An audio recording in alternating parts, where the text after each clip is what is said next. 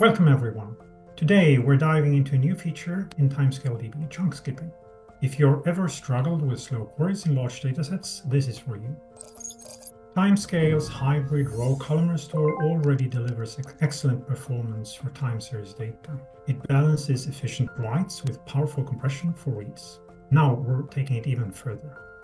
TimescaleDB's hypercore uses partition tables and partition the data into chunks using partition columns, usually the timestamp. As a real-world example, imagine tracking two timestamps, event recorded and event received.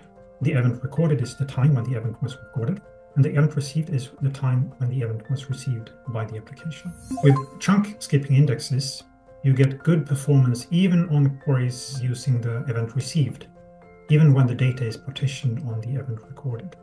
This allows better query performance when using the partition column to scan data, since it allows chunks to be pruned to plan early so that less data is scanned. Previously, we only used chunk skipping for partition columns, but with chunk skipping indexes, we store the min-max values for non-partition columns as well, allowing queries to skip irrelevant chunks even if the query is not using a partition column. In testing this, chunk skipping indexes delivered up to 7 times faster query performance, and this is for databases with thousands of chunks. Enabling chunk skipping is simple.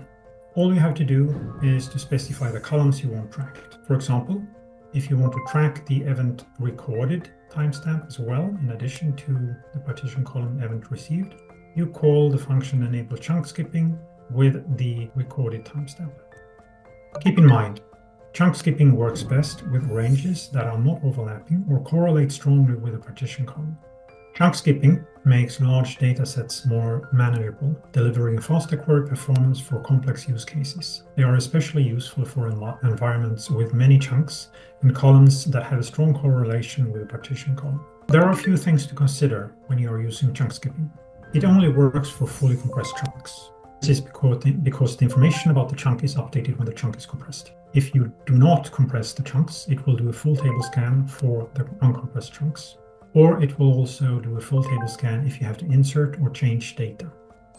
Try chunk skipping indexes in TimescaleDB today and share your results. Check out our documentation and blog for more details.